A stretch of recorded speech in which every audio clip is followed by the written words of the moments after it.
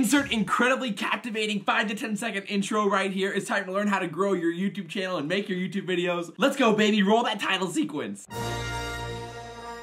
Alright, so you clicked on that thumbnail after reading the title, maybe considering the description, and you're like, I want to learn how to make a YouTube channel. I want to learn how to start my gaming channel on YouTube. And that's what we're doing today. We're talking about how to start your gaming channel, how to grow your gaming channel, how to improve your gaming channel, and get going on YouTube. So, as you guys can see, I have a gaming channel. We do Call of Duty, competitive Call of Duty for the most part on this channel. We're just diving right into this. I had like barely any intro. Normally I would say like, yo YouTube, what's going on? It's your boy SalvationsElite.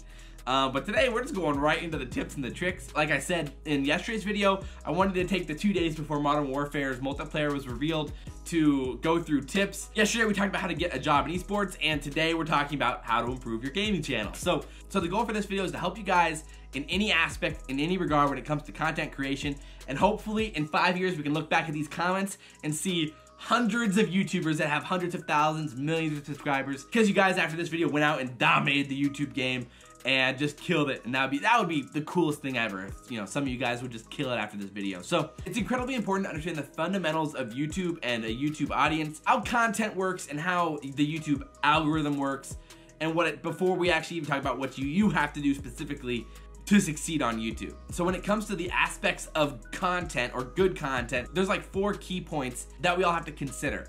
The 4 key points are: how entertaining are you? How good is your information? How good are you at delivering your information? And how good are you at the game you're playing? Like, how skillful are you at the game you are playing? That is generally a very important aspect of what you're talking about when it comes to a gaming channel. So those are all things that you have to consider, and while you're making your content, you're looking to improve in all those areas. You're looking to improve your entertainment. You're looking to improve your information, to give better information, give better tips, better news, new perspectives, new ideas. That's kind of all like wrapped up into information. The next thing is how do you deliver your information. That can be the quality of your speech, the angle you take, the edits you do inside of your content itself, how you present it, the way you present it. Maybe you do it in a different, like Good Mythical Morning is a good example of this. With their content, obviously they're naturally funny and entertaining, but they present their games way different than like any other channel ever did in the past on YouTube.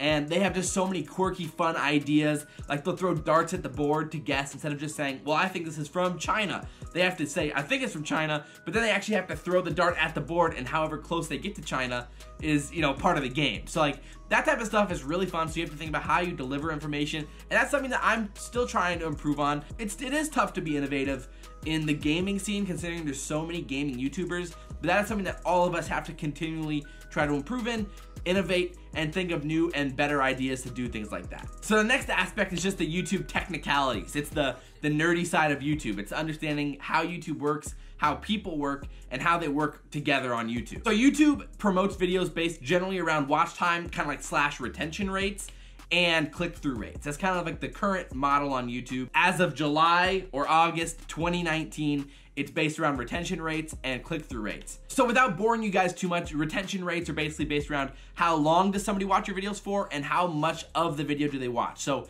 the time and the percentage. Those are the 2 things about a video that are important for the YouTube algorithm. And then the other thing is the click-through rate. So when a viewer is shown your video, how often do they click on it? When I see Mr. Beast's video, do I click on Mr. Beast's video?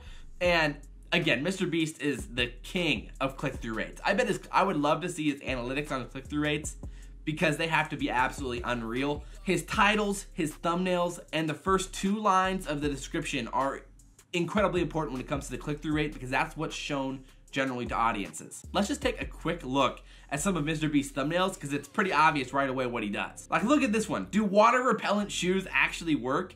Okay, if you just heard that title, you'd be like, that is the stupidest thing I've ever heard. But look at the thumbnail, man. Like, it's not just them spraying on water repellent onto shoes. Like, this is genius. It's him walking on water with these water repellent shoes. Like, that's genius. The title works with the thumbnail so well. But if you look at other thumbnails, it's just as good. Or like this one, last leave the circle wins $10,000 challenge. This is kind of like one of the first circle ones. They're not actually in that circle. They're like, all right, here, let's all sit like this. Make it look as ridiculous as possible. I will Photoshop a circle around you, and then you put day number 3 in the top right corner. Like, genius stuff for a thumbnail. And that video absolutely blew up. It differs video to video, but it's important to think of videos where you might have an idea for a thumbnail before you even make the video. And it's important to make thumbnails that say one thing and then the title says something else, that just creates a lot of intrigue with your videos. And I'm still trying to get better at this myself, obviously, and it is tougher when you're doing information and when you're doing like tips videos. It is important to evolve your content where you're doing like gameplays and IRL videos, other types of things where you can really stretch the thumbnails to be really cool like that. Definitely a perspective that you need to have and understand overall to be successful on YouTube. So there's definitely some cliches that you hear in like every single grow your channel video or whatever it is, but there is absolutely some truth to it. And the first thing is you have to love the process of creating a YouTube video. If you don't, you're just gonna burn out after a handful of videos or a few weeks or a few months, and then it's just gonna be wasted time. So you really do have to enjoy the whole process of coming up with the ideas, preparing the video, recording the video, editing the video, uploading the video, publishing the video, creating the thumbnail. It has to all be enjoyable for you. Like for me personally, I actually, surprisingly enough, love the editing and the thumbnail process the most. Not even the recording or the preparing side isn't even my favorite thing. Truly, the editing and the thumbnail, I love making thumbnails, I love editing the videos, so that makes enjoying the process a lot easier for me. But everybody has to kind of find their own personal way to do it and really enjoy it in their own way. So the next two cliches are patience and consistency. If you're going into YouTube expecting to be insane right off the rip, it's not gonna work. You might think of people who blew up on YouTube, but they didn't blow up. Like guys like Ninja or guys like Mr. Beast or any of these guys that blew up, they've been grinding for a long time, learning the world of YouTube, learning the world of Twitch, learning how to make content, and that is what excelled them, like pushed them to the next level. Eventually you have that eureka moment where you hit that next level, and that comes at different times for everybody else, but like for me, it's been a pretty slow grind so far. We just hit 10,000 subscribers, which I've been saying last videos, but thank you so much, everybody. I really do appreciate that. My videos were way different at the beginning than they are now, and like I was not a good content creator at the beginning. I was just making videos to make videos because I enjoyed it, and as you move along, you get better and better. So like the biggest, most important thing is to just do it and just start. Take it right out of Nike's book and just do it. Do it, you know? Like, come on, man. At some point, you just have to bite the bullet. You have to just start making content, and that's where it starts. And you have to test the waters. Maybe you find out that you don't enjoy it as much as you think you're going to once you really start getting into the grind. And if you're just uploading videos just kind of with half effort, you know, keeping it PG here, but with half effort, like it's not gonna work. Like you have to go all in. You have to make the thumbnails. You have to learn how to edit well, have to connect with your audience. And that is all really important. And again, the consistency is also important. You have to upload once a week, once every other day, every day, you know, something like that. You have to get on a schedule and really try to stick to it and be really transparent with your audience in that regard. Like, hey guys, we're gonna be doing 1 video a week, 2 videos a week, or just tell them I do my best to upload as much as possible, and then expect 1 to 3 videos a week, but we'll always at least have 1, you know, something along those lines. That's important for the audience to know that they can expect more, and that'll convert viewers into subscribers way more effectively if you're really transparent with them about that. A few other things that are really important is just being innovative, trying new things, and then being willing to fail in those innovations. Like, you might post some videos that just don't hit or just don't have the viewership that you'd like to have. Like, just a few months ago, I uploaded a video where I did like an interview. I ripped off Screen Rant's pitch meetings, which I said at the end of the video. I didn't just straight up rip it off. And kind of made a video about Call of Duty. It didn't have the viewership that I was really hoping for it to have, so I failed. But to me, I really enjoyed making the video. The people who watched it enjoyed it. So for me, it was a personal success. And even though it didn't get the views that I was hoping for, those are the types of things I think is important to grow as a creator, try new things. So many guys get stuck in doing the same thing over and over, and their channels just kind of eventually get dry, stale, stagnant. Like, I think the best example of a creator who's innovated is KSI. His innovation's been unreal. How he was able to tell stories early on in his gameplays. He would do Q&As with his parents that were hilarious. He moved into rapping and music. They would do IRL sports, soccer videos all the time. Eventually, he gave up FIFA. He was doing more music. He was doing like commentary, funny videos, just random skits. Like, this dude has tried everything. He's made movies, like he's boxed. Like, this dude has done everything. He's innovated in so many new ways. And the Sidemen are still killing it today in a lot of parts because KSI, Mini Mentor, all those dudes are so innovative with their content and are so willing to try totally new, random things because they love creating. So that's really important if you want your channel to succeed long term. And that's something where I'm going to keep trying to improve as we've now, like, you know, we're starting to grow. We can like expand our horizons a little bit now that we have over 10,000 subscribers. And that's just really important overall. So many people are just scared to start posting at the beginning because they don't think they're going to be good. They want to make videos, but they don't think they have it. They don't know if they're gonna be good. They think they're gonna be cringe. Like, dude, everyone's first videos are cringe. My goodness. Like, some creators might take them down eventually. Like, if you go back and look at my past videos, here's a clip real quick of a cringe video from my past. C, so that if he tries to take something, I got my teammates back. Alright, so he's down there. I'm here. We're gonna, like, reset the game. Oh, way to go, teammate. He went clutch over there. It's a way to go. Dope prodigy. Dogs. I hate dogs. Awesome.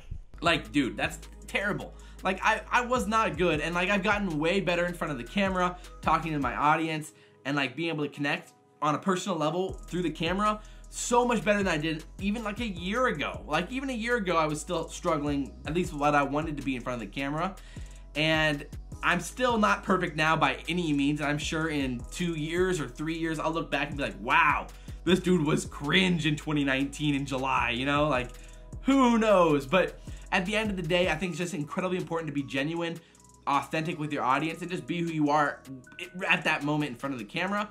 And people are gonna respect you for being who you are, whether or not it's cringe or whatever. Like, at the beginning, when I started my channel, I knew I wasn't that good at Call of Duty, like, comparatively to a lot of other people on YouTube. I was decent, but I was by no means good. I wasn't that high up on the GB's ladders.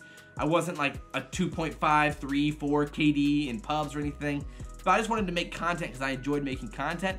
And over the months, years, I've gotten better and better. And now I'm kind of where I would have liked to be back then. So in my mind, I'm just getting started to the place where I can make great content. I mean, I posted my first video ever in 2013, like back during Black Ops 2, and then I really started posting a lot during Ghost with just random gameplays on this channel. And I made FIFA stuff that I've kind of taken down off my channel since I'm not a FIFA channel anymore. And I made like Uncharted 4 stuff. I've made like Last of Us videos. I've live streamed PUBG. I made PUBG videos. So it's just like, you just have to try new things, see what works, see what feels good, and get better in front of the camera. Like, my live comms back then were nowhere near as good as they are now, and I hope within like 3 or 4 years they're gonna be nowhere near as good as they are gonna be in the future. I know I've been running a lot overall, but like, that's just incredibly important in itself. The next thing is to create community, and this is important to do. This is incredibly important to do, and this is something I wish I would have done more early on, and I'm still trying to do better at it now. And so the easiest way for streamers or for content creators to grow is to be willing to play with their viewers, interact with their viewers at all times on social medias, answer questions for them, any question they might have, anywhere. YouTube comments, Twitter, Instagram DMs. Like, you have to be really responsive in all those regards for people to trust you down the road, and I think that's really important, to be transparent, be honest, open, and really accessible for your viewers. Like, that's why I was really excited to create the Discord community, start doing community tournaments, and in the future, I wanna really emphasize playing with viewers, and I'm way behind on that ball. Like, I should have been doing this